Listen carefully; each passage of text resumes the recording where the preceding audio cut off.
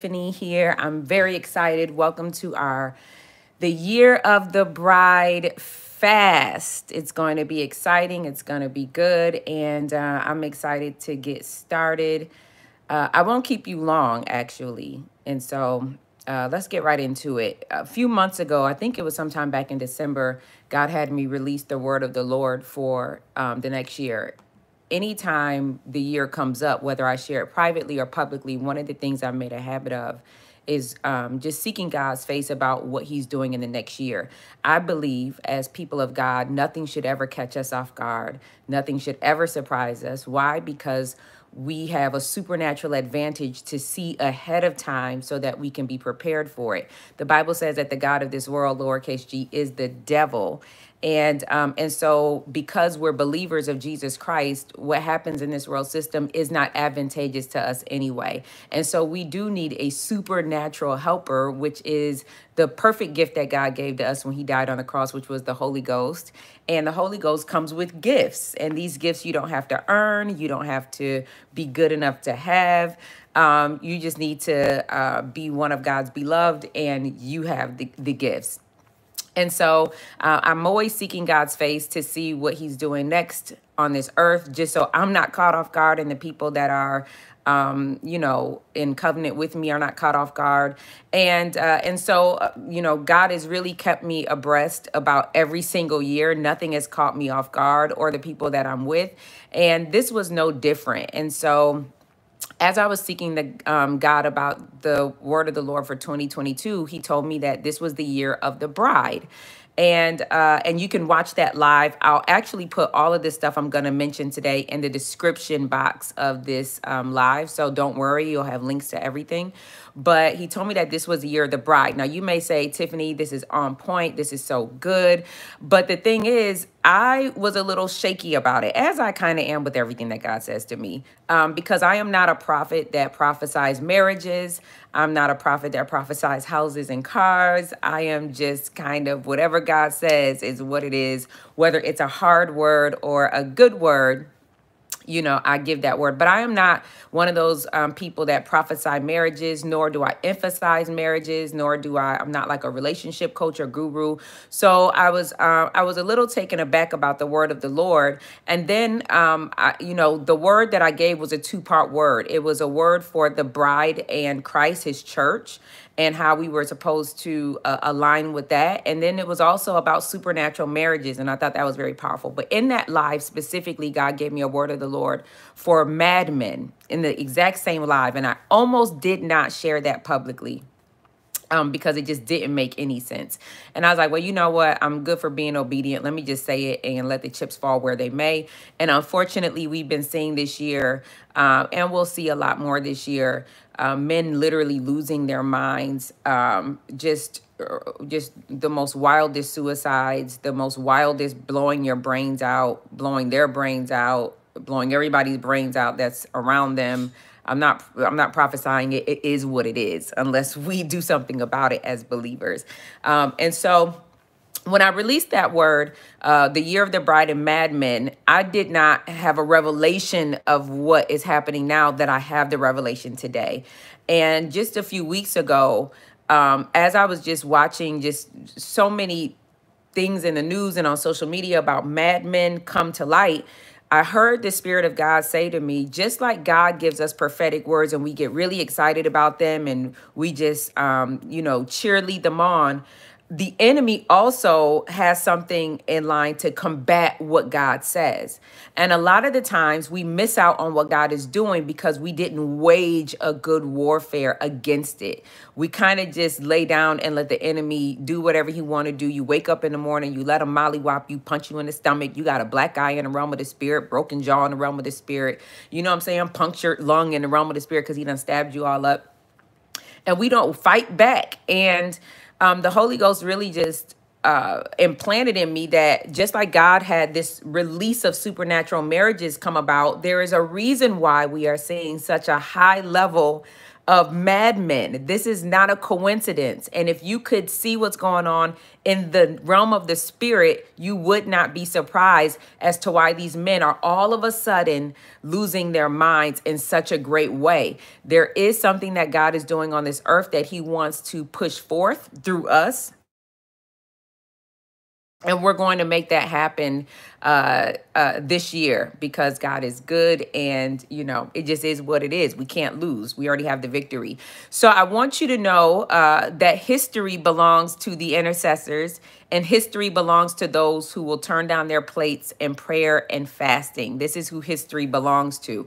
I know that we have many people on here that think that because we are living in the end times, God is gonna do whatever he wants to do, and there's nothing we can do about it. But that is a lie from the pit of hell. As a matter of fact, God gave us so much power and authority that we actually have power and authority to push some things back so that it doesn't happen during our time, and things of that nature. Because above all, God wishes that as many people as possible be saved instead of everybody going to hell. And if he came back right now, man, there's an awful lot of people going straight to hell with gasoline draws on. And so I know that many of you believe we're living in the end times, and I'm sure we are. And they also thought that about 1,000 years ago that we were living in the end times. Jesus does not even know when the end is. I don't know if you read that in scripture. I don't know if I'm telling you something that's a surprise, but not even Jesus himself knows when God is coming back, which means that we don't know. Our job is to stay ready so we don't have to get ready when he comes. You know what I'm saying? And so we are going to wage a good warfare against this. The Holy Spirit really implanted in my heart to do a fast for this. And so we will be fasting the year of the bride, marital breakthrough. We will be fasting every single Tuesday for the rest of this year between the hours of 6 a.m. and 3 p.m., whatever your time zone is. And we will be praying on YouTube Live. So make sure you're subscribed to my YouTube channel every single Tuesday at 12 p.m. Eastern Standard Time, 11 a.m. Central Standard Time, 10 a.m. Mountain Standard Time, 9 a.m. Pacific Standard Time, 5 p.m. over in my beloved Nigeria, 4 p.m. in Ghana, 3 a.m. in Australia, since I have a lot of people over there. And we will be praying every Tuesday live. I want you to make sure that you're committed to this fast. So please don't join it if you're somebody that's going to be in and out and do what you want to do and feel like you want to take a prophetic pause on whatever Tuesday because you're too busy to do it. Don't even join it. And you may say, well, Tiffany, that's so religious. You don't want to be judgmental. But here's the thing, and I could care less about what half of y'all got to say. But here's the thing, right? I believe that we have not seen great moves of God like they've seen in the book of Acts. I don't believe that we've seen great exploits like generals in our past that have now gone on to be with God. I don't believe that we've seen the dead risen and in the capacity that we should be able to see it because we house the Holy Ghost inside of us because we don't operate on one accord. Let's just be very clear. And so there is something that unity does, and operating on one accord, all of us as believers, that it puts such a damage in the realm of the spirit that there is nothing we can't have and nothing we can't produce if we are operating on one accord, all of us. And so the reason I am saying, hey, let's make a vow that every single Tuesday, sometimes I might not be able to come live on YouTube to pray on Tuesday, but I have committed. I have made a vow to God that every single Tuesday from the hours of 6 a.m. to 3 p.m., I will be contending. I will be fasting. I will be praying. I will be turning down my plate. I will be seeking the face of God. I will be humbling myself. I will be ushering these men back to the altar through intercession. I have given God my commitment. And I'm asking you to give God your commitment too, because let's just be real. A lot of us have not given God our commitment in a very long time. We have not given God our time. Social media gets more of our time than God does. We haven't given God our praise. We haven't given God our worship. We haven't given God his secret place. We just haven't. If we're just going to be honest here, this fast is going to do a lot more than just supernatural marriage. It's really going to be a reset for us. It's going to be, I want you to look at yourself like a cell phone, and I want you to look at yourself like that cell phone that is like acting wonky and always having technical issues, and you're like, you know what, let me power this thing down and power it back up so it can work again. Many of you are going to have a divine reset in this hour, and it's just going to be beautiful, and it's going to be glorious and all of that. So let's make a commitment that every single Tuesday for the rest of this year, between the hours of 6 a.m. and 3 p.m., whatever your time zone is, we will be fasting. Fasting, the biblical definition of fasting is to abstain from all food for a certain period of time. Now, I know we live in an age where you think that you can misinterpret the Bible and do what you want to do because we just live at a different time. But the Bible doesn't change just because you have decided to change it. The true definition of a biblical fast is you abstaining from all food for a certain period of time. Now, I've always thought it was fascinating that the very first sin in the Bible was because of food, and that is the reason why God wants us to turn down our plate. You turning down social media, you turning down TV, you turning down talking on the phone to somebody. Those are beautiful things. Those are great consecrations to God, but it is not the definition of a true biblical fast. And if you want the results of a true biblical fast, because a fast is powerful, it's one of the fastest way to get your prayers answered. And that's why he says this thing, when a man came to Jesus's disciples, his son was like literally a madman. His son was throwing himself into the fire. His son was a cutter. He was mutilating his body by cutting himself. And his son was literally had lost his mind. His disciples couldn't do anything about it. And Jesus said, this kind only come out by prayer and fasting. So if you have now changed fasting to be something like turning down social media, not gossiping for the day, you not having sex for the day, and you shouldn't be having sex no way because you're not married. Well, this kind is still going to stay there because you can't change the definition of it because you feel like it. Now, the reason why fasting might be pretty difficult for many of you is because you're dealing with food. You're dealing with the appetite of your belly. You're dealing with your flesh. And you never know how much you got going on the inside of you, or how many spirits are in there just going to rage at you until you decide to turn down your plate. Because here's the thing, food, whether you eat a lot or not, right? Food has become a god to many of you, lowercase g. Food has become your god. Food has dictated your discipline. Food has dictated your personality. Food has taken over you. This is why it's hard for you to eat right. This is why it's hard for you to get off of caffeine and coffee and sugar and all of that stuff, and candy and chips and, you know, pastas and all of those things. It's because no matter how saved you think you are, no matter how good you think you are, no matter how righteous you think you are, food will always make a fool of you. And so this is why we are turning down our plates. We are going to allow this thing that has taken or has become God to us in so many ways. We're going to turn down our plates and we're going to kill it so that we are not struggling in this area anymore. Now, here's the thing. I know many of you will feel like you are going to die on a fast when you don't eat any food. You may say, Tiffany, I don't even eat breakfast anyway. But here's the thing. When you it's one thing to just not eat until 1 o'clock or 2 o'clock, right? It's another thing when you have told your body that you're going to fast and you're not going to eat. All of a sudden, you ain't ate at 9 a.m. for 10 years now. All of a sudden, you wake up and your stomach is just gut punching you everywhere and like, feed me now. It's a spiritual thing. So please understand that we're not operating in the natural right now. We're operating in the realm of the spirit, and your flesh, who has become your God. This is why you masturbate and you can't stop. This is why you have sex out of wedlock and you can't stop. This is why you gossip and you lie on people and you can't stop. This is why you falsely accuse and bear false witnesses against people and you can't stop. This is why you have so much unforgiveness and bitterness in your heart and resentment in your heart, because you can't stop. It's because this dirty, nasty, stinky flesh of yours is in control. And our purpose of fasting is to take our control back and give it back to God, right? We want to make God the rightful, we want to give God his rightful position back in our lives again. We want to give God rule, reign, and dominion back over our lives again. And we want to take our flesh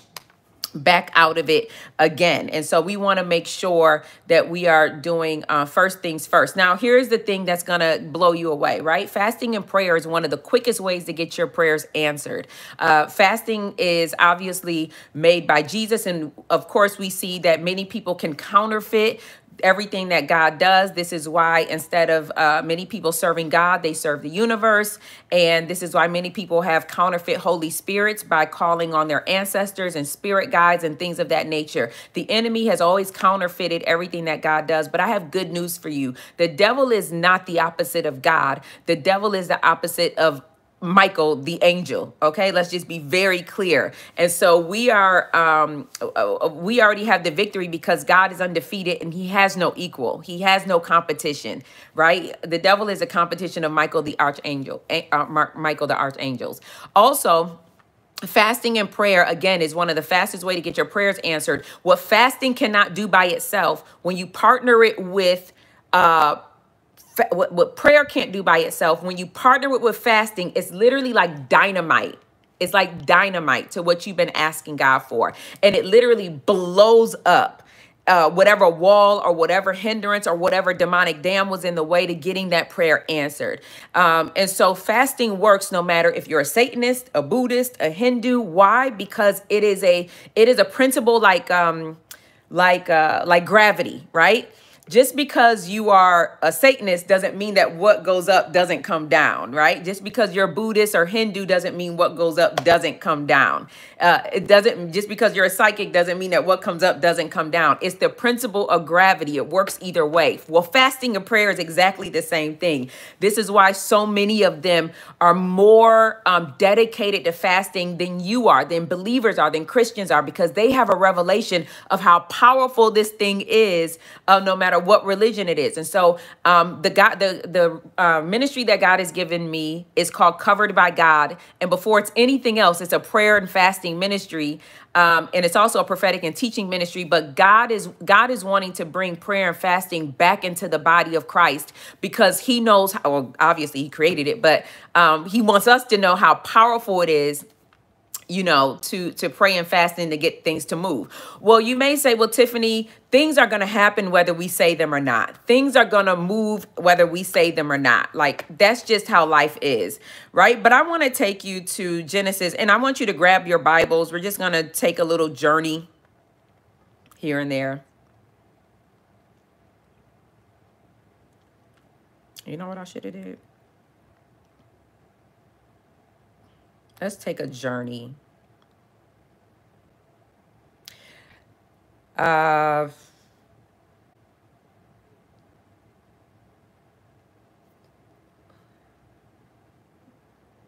really just getting these scriptures off the top of my head because,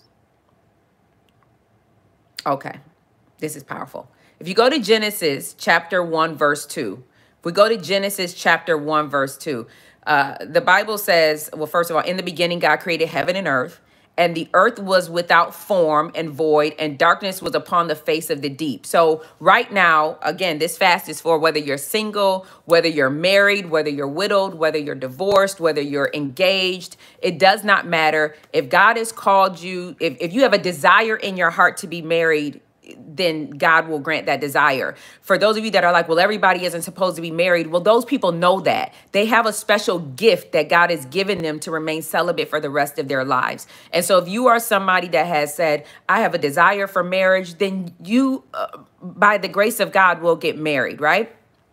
Now, I want you to look at, now everybody on here does not have a bad relationship. Let's just be clear, right? They've been lying to us all these years saying that marriage is bad and everybody got to go through something. The devil is a liar. There are people on this live that are part of how powerful fasting and prayer is. And so that's the thing. But if you are on here and you have been, I want you to look at your relationship right now, if this applies to you, as something that's without form and void, and darkness is upon it and all of that stuff.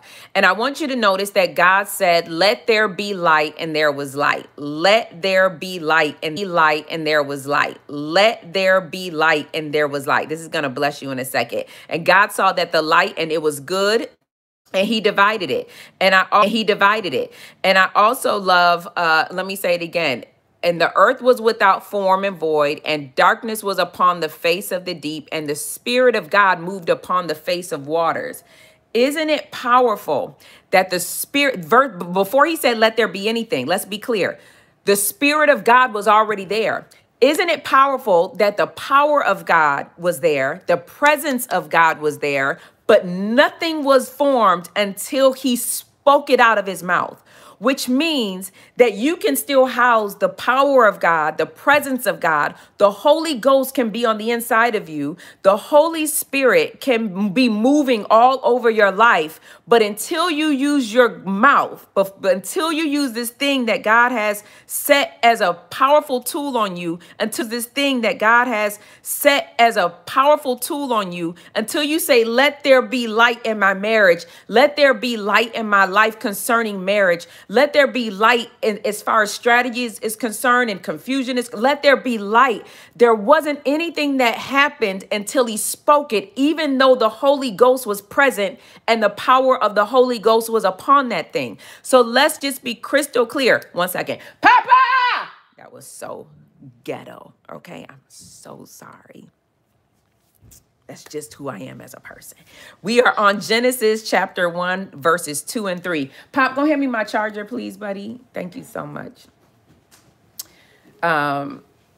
It's so powerful. So. Papa! Matter of fact, can you get my key, the car key out my purse, get the charger out of the car, and then bring that to me? Wait, say that again? Get my key out of my purse, get my charger out of the car, and then bring that charger to me. I'm so sorry, y'all. It's so ghetto, okay? It's just, welcome to my life. Hood Central, okay? Anywho. Okay. So, but I want you to know how powerful our words are. This live is going to be quick, don't you worry. I want you to know how powerful our words are. And so you may say the presence of God is here. The power of God is here. Why haven't I seen my marriage come to pass? Why isn't this thing working for me? Again, I want you to use Genesis 1, verses 2 and 3 as your example. The Spirit of God was there. He was moving, all of that. But until God said, let there be light, let there be light, let there be light, there was no light. Now, can I challenge your thinking for a second? I want to challenge your thinking for a second. Just because I'm on this light part of it. I want to challenge your thinking for this second. Genesis 2:22. Go with me to Genesis 2:22. And the rib which the Lord God had taken from man, made he a woman and brought her to the man. Now, this is the staple scripture that God gave me for the year of the bride, because we're in year 2022, and this was the scripture, Genesis 2:22. And the rib which the Lord had taken from man, made he a woman and brought her unto the man. And so we've had a little bit of misconception about God, whoso finds a wife finds a good thing and obtains favor for the Lord. But I also want to let you know that we have not really rightly had revelation on what that meant. So let me just say to you really quickly that God presents the woman to the man. This is scriptural. God presents the woman to the man. The man does not have to go out looking for the woman. Now, women, you're not going to go hunt for the man. That's not what you're doing. But God will prepare you and posture you and present you to the man. When you read Genesis 2:22 in the Message version, the Bible says God put the man into a deep sleep, and as he slept, he removed one of his ribs and replaced it with flesh. Then he used the rib that he had taken from the man to make woman, and he presented her to the man. He presented her to the man, right? I just want to just give you some. In the Amplified, it says, and the rib which the Lord God had taken from the man, he fashioned and formed into a woman, and he brought her and presented her to the man. So you may say, well, Tiffany, why does it say that a man that finds a wife find a good thing? Why is it that way? That doesn't make any sense. Why is the Bible contradicting itself? Because these things are both, excuse me, y'all. These things are both in the new covenant. So why is it contradicting itself all of a sudden? It is not contradicting itself. I just don't think we've had a revelation. But because we're on this light topic, I want to show you something. Let's go to Proverbs chapter 18, verse 22.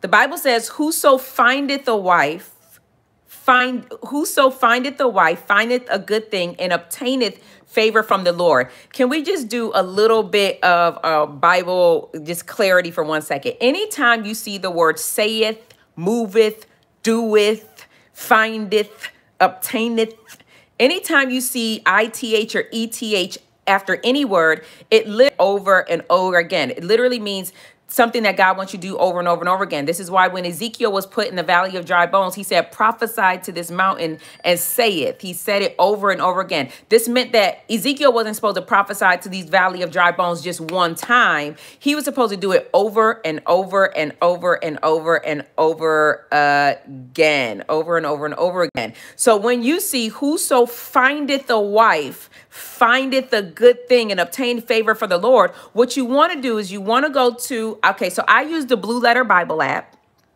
I don't know why me showing you thought that was going to help y'all find it. If you go to the app store, it's free.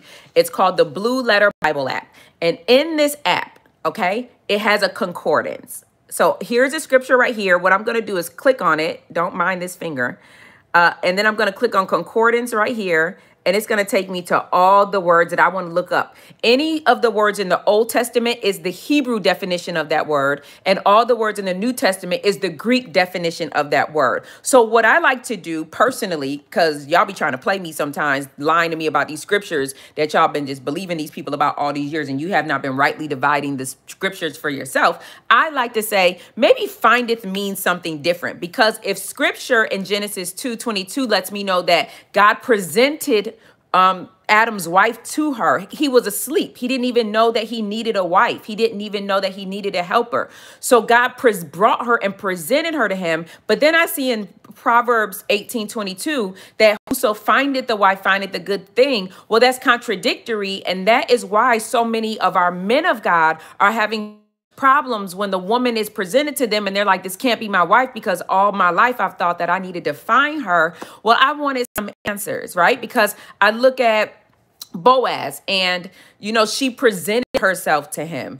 I look at Rebecca and Isaac. Isaac did not go out looking for his wife. Rebecca had to present herself to him, right? And so here I go and I look at the word findeth, because in my mind, I'm like, if a man finds a wife, why is he having to do it over and over and over again? So I click on the word findeth. Here's what I think is so powerful about this word. And this is the reason why I wanted to share this with you. When I look up the word findeth, I look at the word and it means many things, but one of it means to meet, to encounter. It means to detect, like a detective, right? It means to have light come upon it. It means to have light come upon it. It means to be encountered and discovered, y'all. That's what findeth means. It means to be gained and to be secured. It means to be found sufficient. It literally means to present as an offering. But one of the things I want you to really focus on for this is it means to have light come upon it. It means to have light come upon it, which means that God can have men, for all of the men that's on here, God could have presented your wife to you right now. And because, you know, I don't know, maybe you've been deceived, maybe you're in strong delusion, maybe you have not, you know, come into the full counsel of God concerning her. There is still darkness around this situation, but it's going to take the revelation of God. It's going to take the light of God to give you revelation to who this woman is in your life, even though she's already been presented to you, if that makes sense. And the reason it says findeth is because even when you have this good wife, even when you marry her, you're going to continually be finding that she's a good thing for you, that she's a benefit for you, that she's advantageous to you. Let's look up the word good in the Greek definition. It means she's excellent, of her kind. She's rich. She's valuable. She is happy. She's prosperous. She has good understanding. She's kind. She's ethical, right? She's morally good. She's beautiful. And so you're going to find this over and over and over again in your wife. And that's why he says, and you're going to obtain it favor from the Lord, which means that forever, over and over and over again, you're going to obtain this favor. Proverbs 18:22 was never meant to be a one-time thing. This was a lifetime journey that a man who has the wisdom to see the light of God in this wife who has been presented to him already, which means that he didn't have to go searching for her because he didn't even know he needed her.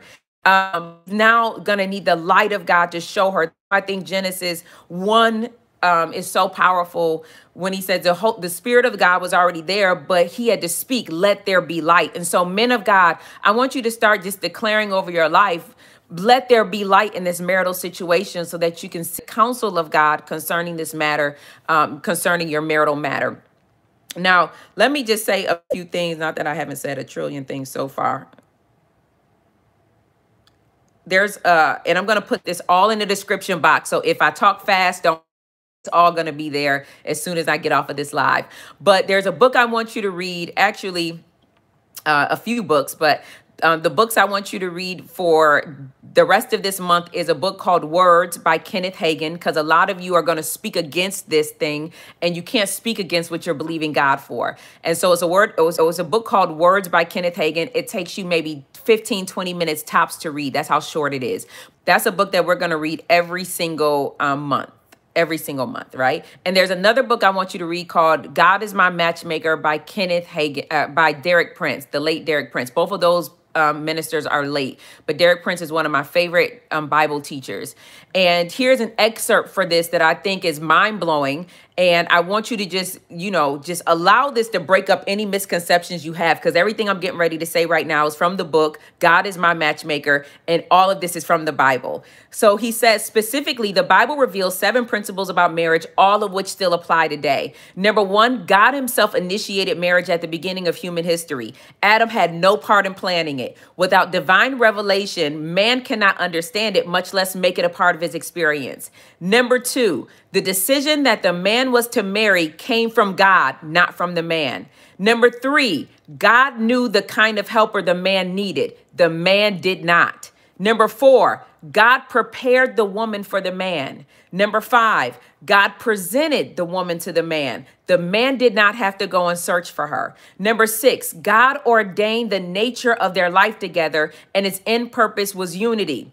Right? Number 7, Jesus upheld God's original plan of marriage as binding on all who would become his disciples, and it's still in effect today. And so one of the major reasons that marriage is on the mind of God is to really push the kingdom agenda forward. I don't know if you're made aware of this, but we don't live by the world standards. We are all a part of a kingdom, and that kingdom is the kingdom of God. And this kingdom has a specific set of rules, regulations, legalities that we need to apply with in order to see this kingdom agenda come to pass. And one of those agendas is the first institution that God ever created, which was marriage. Now, when these husbands and wives come together, God specifically has been talking to me about the husband and wife being oil and fire. And what we're going to see is an explosion in the kingdom, because the very first thing God wanted us to focus on was the family unit. Now, these husband and wives, the reason they're going to be so powerful is because of a level of supernatural agreement they're going to come into. It's the agreement God needs us to come into. And so I know that we hear that we're supposed to go out 2 by 2 and we're going to be on one accord as bodies of believers. But there is something different God is going to do in husbands and wives, because these people have morphed into one person, and whatever they come into agreement on earth, according to the will of God, we are going to see happen in very quick ways. Also, according to 1 Peter 3:7, the Bible says as long as the husband treats his wife right, his prayers will not be hindered, which means men, if you're on here right now, if you are a nasty man, if you beat your wife, if you're abusive in any way, if you are just a jerk, you know what I'm saying? You're going to want to fix that, because I can guarantee you, and I don't have to be a prophet to say this, a blind person can see this coming. Your prayers are being hindered according to 1 Peter 3:7. So it would behoove you to treat your wife like yourself, love her like Christ loved the church, so that your prayers can be answered. That's how powerful marriage is to God. That's how powerful this covenant is to God. And so another thing I want to talk about really quickly is rings and restoration. God have been, one of the scriptures I have not been able to get out of for a very long time is Jeremiah 33. And it's just a powerful chapter in the Bible. But he specifically talks about this desolate land. And he says, I'm going to restore this place that was once desolate. Nothing could grow there. No animal could even live there. That's how dead it was. I'm going to restore it. And you're going to now hear the voice of joy, the voice of gladness, the voice of the bride, the voice of the bridegroom. You can read the rest of Jeremiah 33 to see it. But you know what I had never read? I had never read Jeremiah 16, or probably did and just didn't pay no mind to it.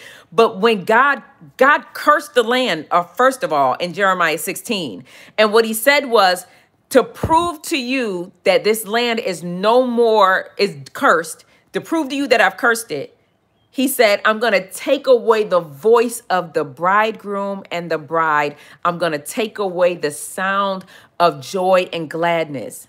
I was blown away. Which lets us know, hear the revelation in this, which lets us know that you can tell that a land or a region or a territory or a church has been cursed when you no longer hear the voice of joy, the voice of gladness, the voice of bride, and the voice of the bridegroom. That lets you know that there is something over that territory that God has snuffed out. And then you know that restoration to this territory, restoration to this region, restoration to this country, restoration to this body of Christ, restoration to the houses of men. Restoration happens when these voices come back. This is why I said, please go back and watch my Covered by God called Your Schedule for a New Season, because our new season is not seen. It's proclaimed out of our mouth. This is why he said, you're going to know restoration has come by the voice of it. Not that you saw it, but it's going to be the voice of joy, the voice of gladness, the voice of the bride.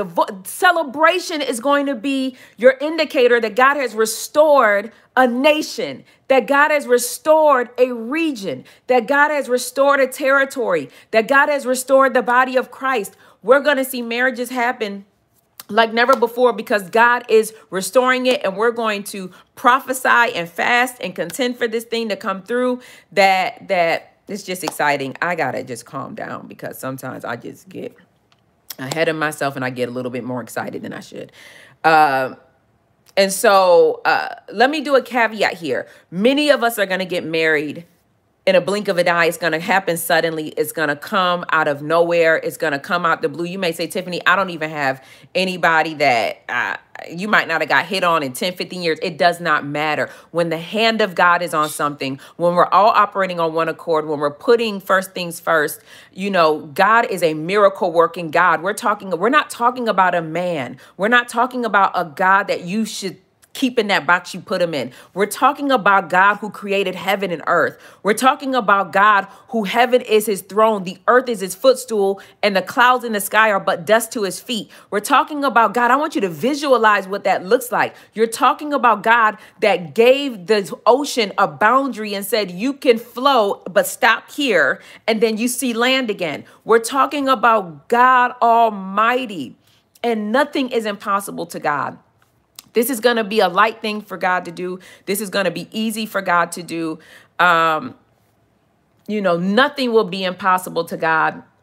And one of the things I think is very powerful about the word impossible, because you may be looking at it like, Tiff, God told me this guy was my husband, or Tiff, God told me this woman was my wife, and this just seems so impossible. But I want you to know nothing is impossible to God. And here's the thing, because this is why we want to stand on scriptures, and this is why we want to start looking up the definition of the words. The word impossible in the Bible, the word impossible by definition on Google means not able to occur, not able to exist, out of the question. It literally means out of the question. It literally means unthinkable, unimaginable, irrational. It literally means hopeless, right? It literally means ridiculous. Another definition means very difficult to deal with. And another definition means of a person who is very unreasonable. This person is unmanageable. This person is wayward. This person is difficult. This person is perverse. This person is unbearable. This person is maddening. Madmen. The word impossible literally means madmen. You're dealing with madmen here. But here's what God is saying. Nothing is impossible. Nothing. Nothing. Luke 1:37, for with God, nothing shall be impossible. That woman that you've been praying about, this is easy to God. This man that you've been praying about, nothing shall be impossible. But you got to be with God. So it's going to be impossible with you. But you got to, if you're with God, nothing is impossible. Nothing is impossible. Nothing is impossible. So we talked about how Genesis 2:22 was one of our staple scriptures, but I want to give you Genesis 22:2. Go to Genesis 22:2. Here's one of the things that the Spirit of God is telling you to do, right? I'm dealing with a lot of people during this fast. It's thousands of you that are joining this fast. And here's the thing. A lot of you have made a man or a woman an idol. A lot of you have believed that you heard God say that somebody was your husband or your wife. And a lot of you have made this person an idol, or in other words, this person has now become God to you, and you worship them in the area of worry. You worship this thing in the area of worry. You can also make marriage an idol. You can make anything an idol. You know, what was once good can be turned into an idol. What is an idol? I know a lot of us think we've heard it back in the day, but an idol is anything that is above your obedience to God. So anytime something takes your brain space, anytime something becomes an obsession to you, anytime something, you start worrying about it so much that you can't even think straight anymore, that thing has become an idol to you. And I believe personally, a lot of you have not seen your prayers answered, and they've been hindered because of idolatry. And so just as God has spoken to us in Genesis 2:22, in the year 2022, God is also speaking to us in Genesis 22:2. And I thought that this was so powerful. And this story, and I'll give you the Tiphani version, Abraham had been waiting on this baby for a very long time. We all know the story about Abraham. If you don't, here's the time to go and study it for the rest of your day. Here, Abraham has been giving Isaac. We don't know what happened. Maybe Abraham turned Isaac into an idol. Maybe the time that Abraham gave to God was now given over to his son, and God didn't have his time back. And so what God told him to do was, he said, I want you to sacrifice your son for me. I want you to sacrifice him. I want you to sacrifice him. And the Bible says in Genesis 22:2, and he said, take now your son, your only son. Take that desire you have, your only desire for marriage, that thing that you lovest. And I want you to offer that thing there as a burnt offering. The Bible says Abraham rose up early in the morning. Abraham did not contend with God. Abraham did not go back and forth with God. Abraham rose up early in the morning, saddled his ass, took 2 of his young men with him and Isaac, his son, and he went up to the place that God told him. And on the 3rd day, Abraham lifted up his eyes and saw the place from afar. Here's verse 5. This is what's powerful. And Abraham said unto the young men, stay here with the ass, and I and the lad will go up yonder and worship, and we're coming back to you again. Do y'all understand?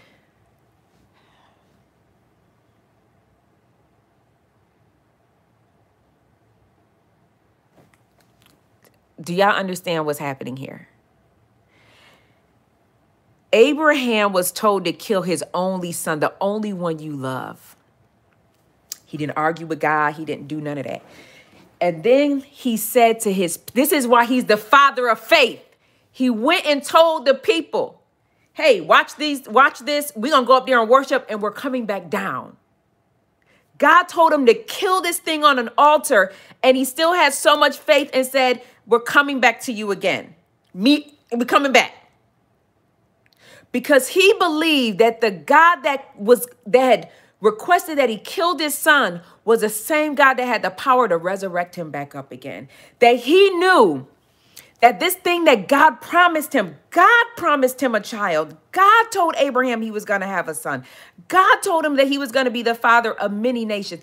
God told him what the prophecy on his son's life was for. And Abraham was a man that has so much faith that he said, the prophecy concerning my son's life has not been fulfilled, which means that if God has called me to kill this thing, he has to resurrect him back again because he's God. They don't call him Alpha and Omega for nothing. That means that God is not going to start something he does not finish. They don't call him the beginning and the end for nothing. That means that God is not going to start this desire in your heart and not finish it. They don't call him the author and the finisher of our faith for nothing, which means that God is not just going to write this love story out for you and not finish it. He is not like us. We start things and don't finish it. He is not like man. Abraham, the father of faith, had so much faith in God that even though God requested that he killed this thing, he knew, he said, we're going to go up, we're going to worship, and we're going to come back to you again. And of course, you know what happened. Obviously, the angel stopped him. He had laid him on down, was getting ready to go kill him. And the angel said, no, you don't have to kill him. You know, thank you for your services. He said, verse 12, the angel of the Lord came to him and said, don't lay hands on your son. Don't do anything to him. Now I know that you fear God. Now I know that you fearest God, seeing that you did not withhold your only son from me. And I believe in this hour that God wants to give us the desire of our heart, but he wants to make sure that we still fear him. He wants to make sure that when you get into this supernatural marriage, that you won't forget about him. He wants to make sure that when you get the desires of your heart, this thing won't become a golden calf to you. It won't become the thing that is now taking the place of God. You won't look at this woman like God. You won't worship her. You won't look at this man like God. You won't worship him. But that God is still God in your life, and you will love and honor and do all the things with your husband and wife like you're supposed to do as the head of your house, but both of you still knowing that God is God. And I believe God just wants to know this desire that I gave you, this thing that, you've been pleading and begging with me for. Can you lay this at the altar? Can you kill it? Is this thing that's become an idol today on the first day of our fast? Can you say, God, I lay this thing at the altar to you. I want you to kill this. I want you to kill this thing that I believe you told me was mine, my only desire. I want you to kill it. And why am I asking you to kill it? I want you to kill it because I know that you gave me a prophetic promise over my life and over my marriage. You gave me a promise, and I know this promise has not been fulfilled. God, I know that you're the God that when something dies, here's the thing about God. God, when that thing dies, it multiplies. When you kill something, it literally becomes bigger. I'm going to find you the scripture for that. If one of y'all can find the scripture for me, please do it. Find that scripture for me. But that's the thing about God. Nothing, you can't, this is why we kill our flesh. Us killing our flesh multiplies all the good things and the righteousness that God has on the inside of us. When you killing your flesh doesn't mean you die and go 6 feet under. You killing your flesh actually gives you more life. It actually aligns you to the things of God. You can hear what God is saying stronger. You have more visions and more dreams. God gives you more revelation when you kill your flesh. That's the thing about the natural. In the natural, when you kill things, it dies and it has no more breath in it. But in the things of the spirit, when you kill that thing, it comes back even better and bigger than before. And God just wants to see you kill it because that thing has not been accomplished in your life. The only response to that thing being dead is God resurrecting it back up again, if he's going to kill it dead. So if you're dealing with a separation right now from your God-ordained spouse or your prodigal spouse, if you're dealing with something and it looks like it's dead, I want you to just do what Abraham did when he was going up there. I want you to praise God. I want you to worship God on your way up there. And I want you to have the faith to say, we're coming back down together after we go up. And after Abraham did that, in verse 14, this is where we get Jehovah Jireh, because Abraham called the name of that place Jehovah Jireh, as it is said to this day, because God provided for him. And he said, and in blessing, I will bless you. And in multiplying, I didn't even know it said that in there. My God. I mean, ain't God something else? I didn't even know this thing said this here. I must not have read further down. Genesis 22, verse 17 says that in blessing, I will bless you. And in multiplying, I will multiply your seed as the stars of heaven and as the sand which is upon the seashore. And the seed shall possess the gates of his enemy. And in thy seed shall all the nations of the earth be blessed, because you have obeyed my voice. Lay this thing at the altar. Lay your desire at the altar. Kill it. Oh, thank you, Jalen. Let's go back to Genesis 22, verse 8. That was a favorite one. I must didn't have it highlighted. And Abraham said, my God, will you provide? He said, my son, God will provide himself a lamb for a burnt offering. And both of them went together. He knew that God was going to provide the lamb. I'm telling, can y'all just read this by yourself, please? I'm telling y'all, this is a good thing, because it talks about altars, and the video you were supposed to watch today for the fast is The Art of War. I'm going to put the link in there, but it's on my YouTube page, and we're dealing with destroying demonic altars and covenants and things of that nature. And so thank you, everybody. It's John chapter 12, verse 24. Verily, verily, I say unto you, unless a grain of wheat fall into the ground and die, it abideth alone. But if it die, it bringeth forth much fruit.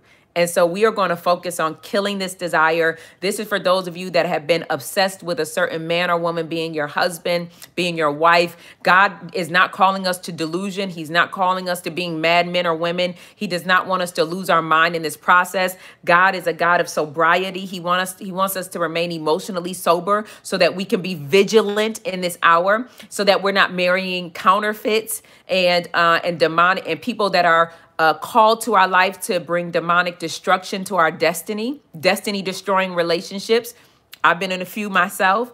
But you know, this is why God's mercy and God's grace and all of that is so good. So I'm getting ready to end. I know you like, Tiffany, where is the prayer? I mean, y'all can pray on your own today. But here's the thing. For those of you that are sleeping with somebody's husband, go ahead and stop. Okay. Some of you right now are sleeping with somebody's husband or somebody's wife, and you're doing it because this person has left the house. You think that they are, not with the person anymore because that's what they told you. But here's the thing. Once we get a revelation of covenant, and we're going to study covenant like never before, because the reason why people are having so many divorces and things of that nature is because there's no revelation of what covenant is. You did not make a covenant with that man and woman. They made a covenant before God. And the reason why a lot of you are able to sleep with somebody's spouses and not drop dead is because the wife or the husband has not come into a full revelation of the covenant that was made with God. Okay, I'll say that again. The reason why many of you are able to sleep with somebody's husband or wife and not drop dead is because that husband and wife have not come into a full revelation of the covenant that was made with God when they got married. Even if they're saved or in church, or even if they're a first lady, that person has not come into a divine revelation of the covenant that they have made with God. If they understood covenant, they wouldn't even be fighting with you, baby. They would go and fight. They would go to God. They would bring him to remembrance of the covenant they made him and say, this man right here or this woman right here is coming against the covenant I made with you, God. So God of covenant, I pray that you deal with this. I don't care how you need to deal with it. Deal with it however you may. But this one right here needs to go. Now, I told a story about a woman of God. She's an older woman of God now, but a woman of God whose husband, they got saved. They were not married when they were not saved when they got married. And, in her journey, she eventually got saved and her husband was still not saved. And so he cheated on her a lot. These people have been married right now for about 60 years. They're still married. She said her husband was cheating on her a lot, but there was one specific woman he was cheating on her with that taunted her, that mocked her, that called her and said things like, this is my man too. I'm in love with him. We're going to be a family together. Things of that nature. You know how they get sometimes. This woman of God understood covenant even as a new believer. even as a believer who didn't know all of God, and she understood covenant. This woman of God stopped arguing with her husband. She stopped arguing with the woman. This woman of God went into her prayer closet, brought God into remembrance of the covenant she made with him. That lady died a week later, dropped dead, 6 feet under, not alive today. Understand what I'm saying to you? True story. They have now been married for about 60 years. True story. When you understand the covenant, can't nobody take your place. Can't nobody, God has to fight for you. When you look at David and Goliath, obviously Goliath was much bigger than David. He was a giant. David was just a young boy. David didn't go fighting Goliath out of his own strength and power. David fought Goliath and won that war out of covenant. He won that fight because of covenant. We are going into this time of prayer and fasting every single Tuesday for the rest of this year, and we are standing on covenant. Anytime you go into spiritual warfare, you don't want to just go blindly. You want to ask God, what are the strategies of this warfare? What are the strategies of this warfare? Our first strategy is prayer and fasting. Our second strategy will be worship. Our third strategy will be covenant. We're not going to toil about this. We're not going to sweat blood about this. We are going to call on the God of covenant, and we are going to stand on what God promised us, and we are going to let God fight our battles. We're going to tell these mountains of singleness, these mountains of anti-marriage, this mountain of whatever, these mountains have to be removed and cast into the sea. And I don't know if you guys remember me telling you, because sometimes, I don't pray nice prayers. And the reason I don't pray nice prayers, let me just say this. A lot of people get mad how I pray sometimes. Because, the Bible does say, love those that curse you and all of that stuff. And I do. I do love them. I do. But here's the thing. If you are against me taking somebody out in prayer, because that's what I'm going to do once I realize you're trying to take me out. Pum, you're out of here, okay? But if you don't believe in my style of praying, then you should not have a gun in your home. You should not have a knife. You should not, you shouldn't have anything that you can defend yourself with. You should just love anybody that tries to come and attack you and your children, anybody that tries to break into your home or your car, anybody, you should just love them that tried to attack you and curse you and did wrong. You should love them. So I think we just need to, the scripture does say that, but I think we need a revelation of what it means, right? I have very little mercy on many things, but I have, by the grace of God, won quite a few witches to the body of Christ who are now filled with the Holy Ghost, have renounced all of their witchcraft. And so I don't, just kind of come off at them in that way, because my main goal is to get you saved, because the more that are on our side, the better, right?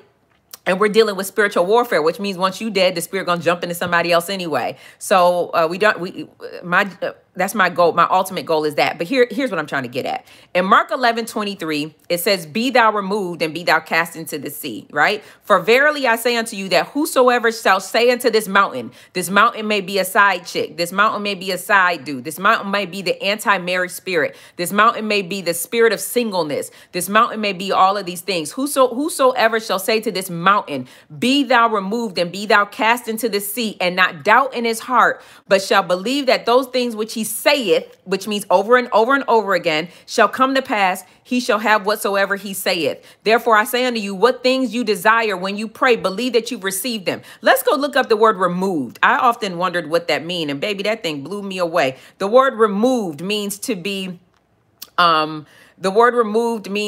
taken away, to be carried away, to be taken away, to cause decease. But here's the revelation. It also means to take away from among the living, either by natural death or by violence. So if if you're married and you have a covenant before God and there is a man or a woman that is interfering in your marriage trying to do it, you don't have to say kill him. You don't have to use those words. You say, be thou removed. You call him by name, call him by title, be thou removed and be cast into the sea. And you let God deal with whatever removal he wants to do. Because another definition of removal means to take away from another what is his or what is committed to him, to take by force.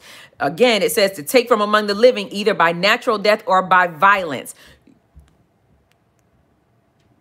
I didn't say it. The Bible said it. So just stop cheating, y'all.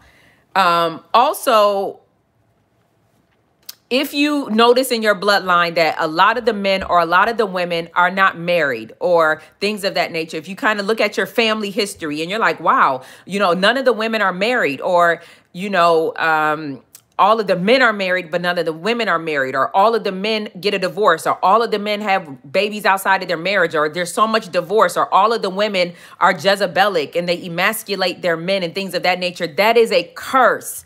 That is the opposite of a blessing. It is a curse. And I know many of you don't think that curses are relevant in this day and age, but unfortunately they are. Jesus Christ, when he died on the cross, did not die to, he died to give us power and authority to deal with the curses. We have now power and authority to deal with these curses. You may say, well, Tiffany, that doesn't make sense. I know it doesn't make sense, but there's a curse in the book of Deuteronomy of inflammation. If you have inflammation in your body right now, any type of inflammation, you are under a curse. That is a curse in the book of Deuteronomy. So I know that we don't think that curses exist these days, but unfortunately they do. And the longer you don't take this into account, the longer they're going to run rampant in your bloodline. It behooves you to just go ahead and cancel these curses like he died on the cross to give us the ability to do.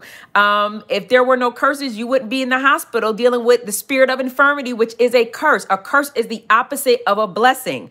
And so just like blessings are still relevant today, unfortunately, curses are still relevant today. If everybody in your family dies of a certain disease, cancer, diabetes, heart attack, that's a curse on that bloodline. If many people have mental illness or have nervous breakdowns, that's a curse on that bloodline. We also see people that have generational blessings on a bloodline, that people live into their hundreds, that people have their right minds even in their old age, that everybody gets married and they have these beautiful marriages and fruitful wombs, and everybody's having these babies and nobody ever gets sick. Those are generational blessings over a bloodline. And so many of us are dealing with anti-marriage spirits. We're dealing with these very demonic things and things of this nature. So we're not dealing with a natural thing. We're dealing with a spiritual principle that by God's grace, by God's power, we are going to break through the power of prayer and fasting. So let me leave you with this. The four, gosh, I don't even know. Here are the 4 or 5 things I want you to deal with for the rest of today for our fast. Unforgiveness, unforgiveness, unforgiveness. I think that this should be the main thing we deal with, because unforgiveness stops your prayers from being answered, period. I don't care how saved you are. I don't care if you've been going to church for 14,000 years. It does not matter. If you have a heart of unforgiveness, your prayer, you can go ahead and just stop praying and fasting now. It does not. Go ahead and eat, honey. It doesn't matter. You have to forgive them for what they did to you. You got to forgive him for cheating on you. You have to forgive him for betraying you with your best friend or your sister or your brother, or you have to forgive him for sleeping with a man. You got to forgive her for stepping out on you and cheating on you with everybody. You got to forgive them for raping you. You got to forgive them for molesting you. You have to forgive them. This does not mean that these people should not spend the rest of their living life in prison. This does not mean that the justice and vengeance of God will still not be their portion. Doesn't mean that. But what I am saying is scriptural. Your prayers, no matter how justified your unforgiveness is, your prayers will forever be unanswered if you don't stop right now and go and forgive these people for what they've done to you. That's just something that has to be done. You have to forgive them. And so before we start with anything, before we start with the rest of this year, now, I don't know about y'all, but I'm saying for real, and I be having to forgive people on a weekly basis. It's just, I use it like a bowel movement in the body, right? We're never too saved to have a lifestyle of repentance. We're never too saved to have a life, especially all of us who are leaders. And I believe that many of you are leaders. But all of us that are leaders, we deal with hits every day. We deal with people who we thought were loyal and we thought were going to be with us for a while, and they betray you, and you're trying to preach the gospel and doing good things, and you're just taking hit after hit, of course that will harden your heart a little bit. Of course that will rain on you, and you trying to kind of work in this unforgiveness. And so weekly, as a bowel movement process, I, Tiphani, go through forgiveness every single week. I repent every single week. I'm human. I do something every day that piss y'all off. I do something every day that piss God off. I do something every little day to piss myself off a little bit. You know what I'm saying? I am a human being. And so just to make sure I'm always in right standing with God, every single week I go through this bowel movement process in the realm of the spirit of repentance and forgiveness. And here's the thing, y'all. Sometimes I got to forgive the same person every single day for like 2 months until it happens. And forgiveness you may not feel like you forgiven, but that's why we're killing this flesh. It doesn't matter what you feel. We don't feel like forgiving, but forgiveness is a decision. And sometimes a decision you make doesn't feel good, but we're not a people that are led by our feelings. We are forgiving them. We have made the decision that we forgave them, and we're not going to allow our flesh to lie to us that we have not forgiven. This may be something that you need to do every day. And let me hear me very clearly. When you all forgive that person today, many of you won't have back pain anymore. Many of you won't have breast pain anymore. Many of you won't have those migraine headaches because your unforgiveness has turned into a spirit of infirmity. And once you have broken this yoke of unforgiveness, the health of your body will spring forth speedily. You will not be dealing with these infirmities anymore. You will not be a woman who is in her 40s or 50s in an 80-year-old, 90-year-old body. God is going to release supernatural healing in your body now in the name of Jesus Christ. We're also going to work on breaking soul ties today. And I know many of you do not think that soul ties are real. Many of you are like, soul ties are not biblical. Argue with your mama. I don't know what you want me to do. So there are good soul ties and there are bad soul ties. But here's the thing. A soul, according to the Bible, is your mind, your will, and your emotions. When you look up the definition of the word soul, you can get it's your mind, your will, and your emotions. Now, we all know that sometimes our mind, our will, and our emotions are tied to a organization, are tied to a lover, whether it's a current lover or an ex-lover, are tied to your work. A soul tie is tied to a best friend or a parent. Your soul, or in other words, your mind, your will, and your emotions are tied to this thing, whether good or bad. Well, we want to today break all ungodly soul ties. Now, what does this look like? You may say, well, Tiphani, there's no such thing. My soul can't be tied to anything. Again, your mind, your will, and your emotions can definitely be tied to things as you've seen before in your own life. Don't argue with me. And so also I have scripture according to Psalms 23:3. He says, God restoreth my soul. Remember, ETH means over and over and over again. Well, why would he need his soul restoreth if it didn't go anywhere? Because when you restore something, you bring it back. Why does he need his soul restored if it didn't leave him? When you have a soul tie, this is your mind, your will, and your emotions. It's tied, linked, locked. I want you to pretend that my two hands are logs. They're wooden logs. Well, guess what? When you stop sleeping with somebody or you stop dealing with somebody or anything, what you do is you rip it apart. But just because you ripped it apart doesn't mean that the logs on here are not now glued over here, and the logs that once belonged to this log are not glued right here. And so now you have fragmented pieces of your soul that are now a part of you that came from somebody else that do not belong there. And this is why your life is like it is because you have holes in your mind, your will, and your emotions in the realm of the spirit. And so we want to take those parts of your soul that have been fragmented, and we want to ask God, according to Psalms 23:3, to restoreth our souls, restoreth our souls back to us. And also, the last thing I want us to work on is our faith, because all this year will be a faith walk. And we're not going to walk by what we see. We're going to walk by what we proclaim. And so we're going to spend a lot of our time every Tuesday proclaiming the word of God, confessing the word of God. And a lot of us have a faith deficiency in the realm of the spirit. Some of you are like, Tiphani, your faith ain't even as big as a mustard seed. You know, that God talks about the gift of faith, which is one of the 9 gifts of the spirit. And then he said, hey, if you don't have that, you can have faith the size of a mustard seed. But let's be honest, some of us don't even have faith the size of a mustard seed. But I want you to look at your faith like a part of your body, right? And anytime out of your mouth you start talking against it and you don't believe it and you start talking negatively, I want you to now say, I have a faith deficiency.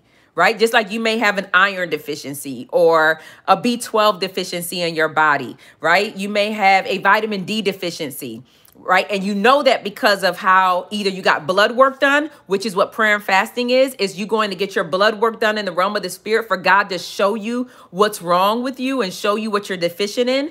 Or you can see it because maybe your hair is getting brittle, your nails are brittle, but in the realm of the spirit, you can see it through your mouth and what you've been saying and your life and what you haven't been able to see manifest in your life.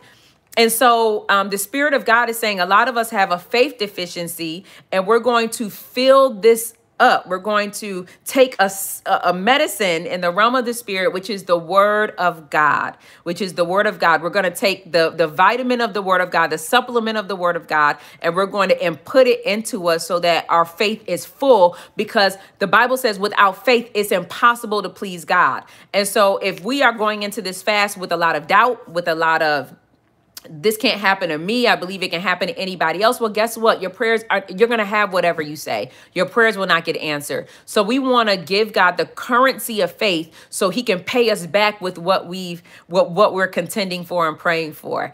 Amen. Well, my name is Tiphani. I am a prophetess of God. I am a teacher of the good news of Jesus Christ. I have a ministry called Covered by God. We meet this Thursday, so make sure you subscribe to my YouTube channel because we're going to be live in Atlanta, Georgia this Thursday. I have a special guest for you, and I'm very excited about it. But my name means manifestation of God.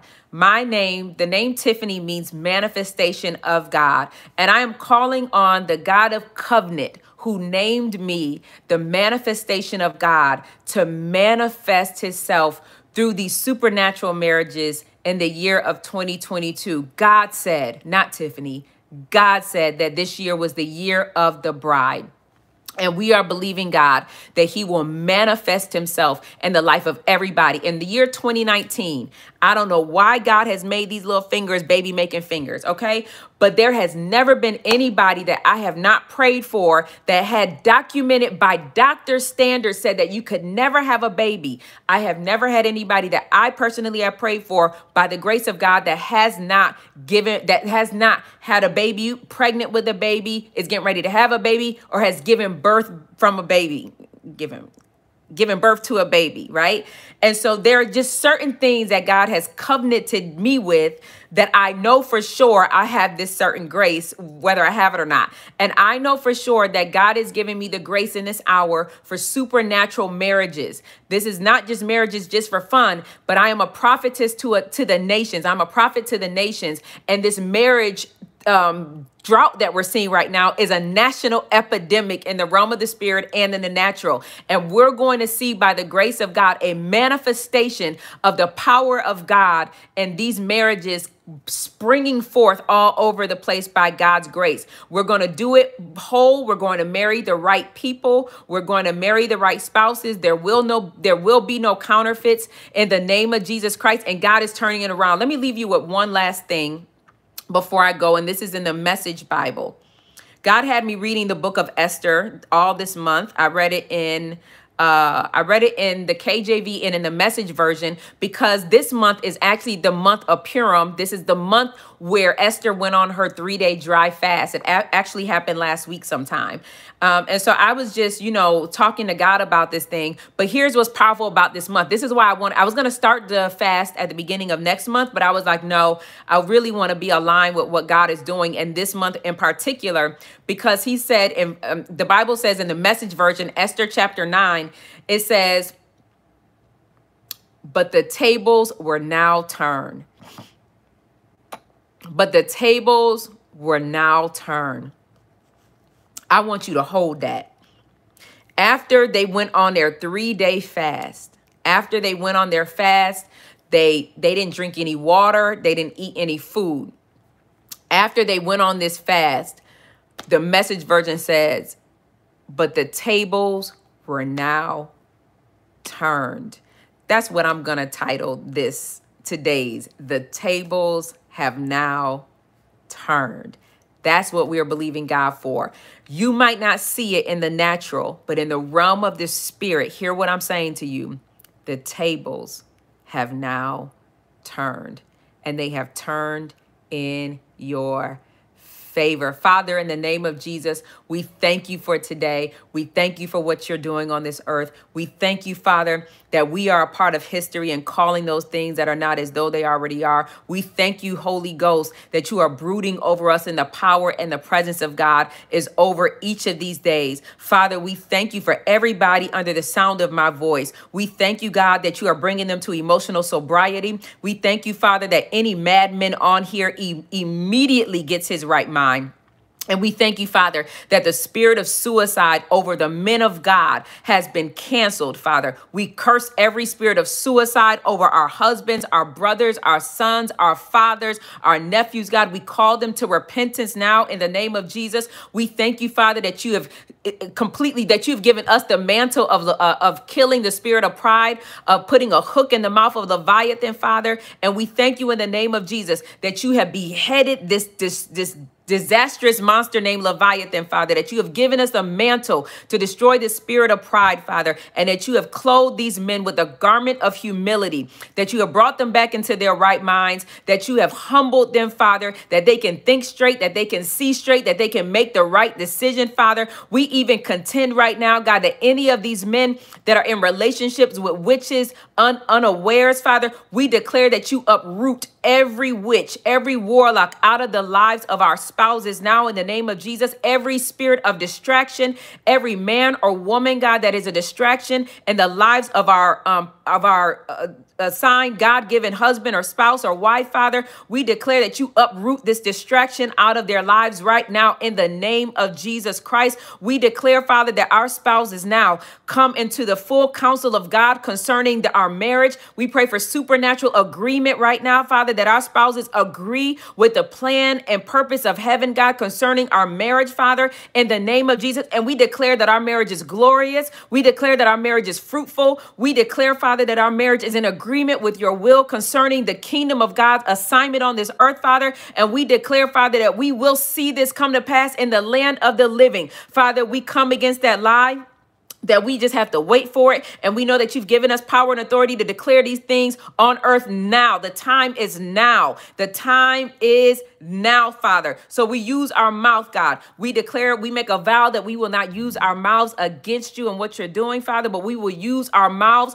with architectural design, Father, to design our future according to the will of God and according to the plan and purposes of God over our life, Father. We break every anti-marriage spirit over our life, God. Every anti-marriage spirit over our bloodline is broken now in the name of Jesus Christ. Father, every evil covenant that we are coming to agreement with, knowingly or unknowingly, we renounce it, we divorce it, we break it, God. We come out of covenant with you, Father, and we declare that we are back in covenant with you. Father, take dominion, take reign, take rule, and take your rightful place back in our life, Father. We renounce every place that we've given the enemy access to our life, God, and we say, take your rightful place back in our lives in the name of Jesus Christ. Father, we forgive everybody who has done us wrong. Father, give us the faith to forgive these people. Father, we make a decision today to forgive them, God, in the name of Jesus Christ. We ask, God, only you can do this, that you would take this person out of our heart, that when we think of them or see them, we don't lose our appetite, that when we go to sleep at night, their face is not the face that we see. Father, we pray in the name of Jesus Christ that you would give us the gift of forgiveness with the evidence, Father, that when this person's name is brought up, it is like a stranger's name is brought up to them, God. I pray in the name of Jesus Christ that any spirit of infirmity that was allowed legal access to the lives of your people because of the spirit of unforgiveness, Father, I pray that a supernatural healing healing springs forth into the life of your people. Let a supernatural healing, God, spring forth in our white blood cells, in our red blood cells. Let a supernatural healing take place in our minds, God, in our hearts, God. I bind the spirit of heart attack and stroke, God, because of broken hearts on here in the name of Jesus Christ. Father, heal our hearts, God. Heal our hearts from those relationships we should have never been in. The Bible says the wages of sin are death. And even though we might not see anybody drop dead immediately, these people that are dying of heart attacks and strokes, God, are because of broken hearts of relationships they should have never been in the beginning. People dying of venereal diseases, God, and other things, cancers in their body because of bitterness, because of what a man or woman did that they should have never been in that relationship. The wages of sin are death means more than what we think it means. Father, forgive us for being ignorant of your word. Forgive us for not coming into a full knowledge of what your word means. Forgive us, God, for not rightly dividing the word. We ask in the name of Jesus that you give us the faith to forgive. We thank you for your mercy. We thank you in the name of Jesus Christ that even after this prayer, God, you don't remember any of our faults, and neither will we remember what we've done. And we forgive now the most important person in our lives, ourselves. In the name of Jesus, we forgive ourselves for getting into bad relationships. We forgive ourselves for staying in bad relationships. We forgive ourselves, God, for ignoring you and all of the red flags that we thought was a clown circus that we was going to have a little bit of fun in. Father, we forgive ourselves for being stupid. We forgive ourselves for making stupid decisions. And we thank you that you are a merciful God and that you've shown us mercy and grace in this hour, Father, and that you have literally blotted out our transgressions and blotted out our sins, and you remember them no more. Father, in the name of Jesus, we thank you for the faith to forgive. And we thank you, God, that we are forgiven in the name of Jesus Christ. Father, I pray that you would fill us up with faith, God. That you would give us faith, God, that is just, give us the gift of faith. That's what I ask over everybody right now. And I pray, God, that the hand of God is on our life. I declare, God, that we will testify this year, that this year is truly the year of the bride. We will be sensitive to what you're saying. We will be sensitive. If you're telling us to cut this man off, cut this woman off today, they are gone, Father. We will radically obey you because we will see the promises of God come to pass in our life in this hour in the name of Jesus Christ. Amen, amen, amen, amen, amen. Now we got the rest of Tuesdays for the rest of this year to pray. I could have gone on really for 5 hours today, but I'm going to stop and I'm going to just wait until next week to come up with our next topic of what we need to deal with. But don't worry about praying for your spouse today or for the rest of this week. We need to get ourselves in order. We need to get our hearts in order, and we need to get just our minds ready and prepare for what God is doing in this hour. I'm going to put in the description box all of the books I want you to read, all of the lives you're supposed to watch today for the rest of this month, right? For the rest of this month. So next month we'll have a new set of books and things of that nature, but we are going to have a list of that in the description box. Also, please, I almost forgot. Whenever you are fasting, I think so many ministries do you a disservice by not telling you this. Anytime you are fasting, people of God, hear me. You want to give to the poor. I thank you for giving to me. I'm going to put a link in the description box for you to give to our ministry Covered by God. But please understand that God does something on your behalf when you give to the poor, when you give to the poor, when you give to the poor. So please make sure today or this week you go out and give to the poor. In the book of Acts, chapter 10, this is New Covenant now.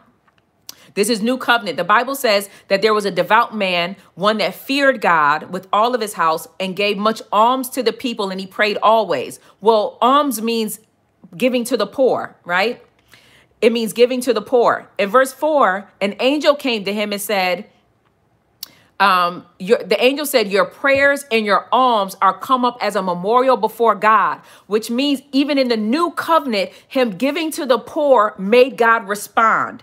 Our worship makes God respond. Our praise makes God respond. And our giving to the poor makes God respond. So I want you to give to the poor as aggressively as you want somebody to answer your prayers. If right now, you know that somebody right now is holding on to the answer to your prayer, prayer and they're taking their precious time to get it to you. Well, I want you to change your narrative, and I want you to find somebody that's poor this week or homeless, it doesn't matter.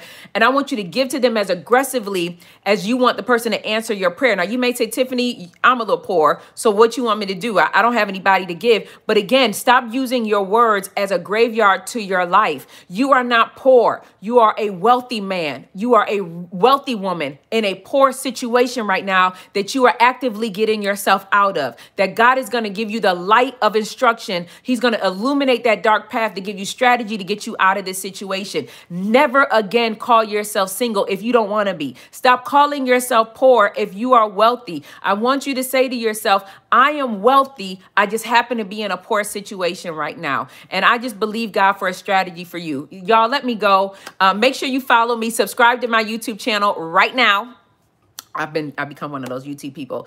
Please subscribe to my YouTube channel right now. Go follow me on Instagram at Tiphani Montgomery, Tiphani Montgomery. Won't be for long, but Instagram.com/Tiphani Montgomery. And I think that is all. We meet for Covered by God this Thursday at 7 p.m. Eastern Standard Time. And so please make sure you are subscribed and you watch, because we have a special guest and I am very excited. I have a lot of surprises for you, and it's just going to be a powerful time. But we are going to see answers to our prayers in a way that is going to completely blow us away. So I love you guys. I thank you guys. I think that's it. So bye.